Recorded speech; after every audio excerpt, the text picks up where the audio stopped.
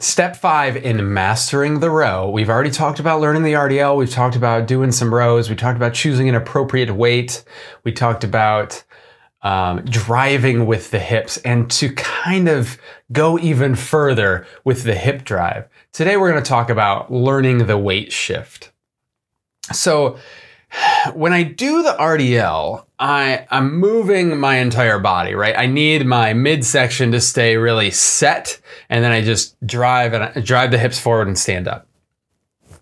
The row is different than that because I need some fluidity in my thorax, in my rib cage, to allow my shoulder blades to start moving. So that is, to me, that's one of the reasons I think this is so challenging. It's hard enough to learn the deadlift, where you need to keep everything set and not that much really changes. You're just kind of driving with your hips. But if I'm doing the row, I need a lot more mobility. I need a lot more fluidity in my body if I'm going to get the position, if I'm going to get the forces going where they need to be going. And when I do the row and I pick the bar up to my chest, my center of mass shifts around a little bit.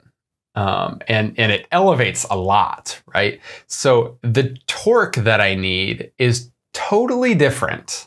And the positions that I need when I'm here in the max row and when I'm stretched out at the bottom, those positions are totally different. So I need subtle shifting in my entire body. The key, I think, here that I want you to really take away and I want you to think about while you do these exercises is I need even pressure in my feet throughout the entire movement. So that's going to be the kind of like the recording that you're constantly making and playing back while you're doing the bent row. That will tell you if you're doing it correctly or not.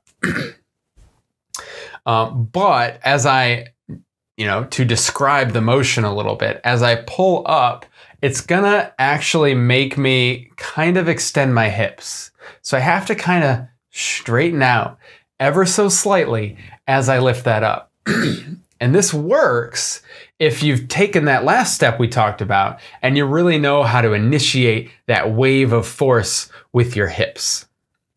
Remember, drive the hips forward, keep everything relatively set, and that will allow you to get the right weight shift. But the cue, again, that you should pay attention to is, are my feet flat in the ground?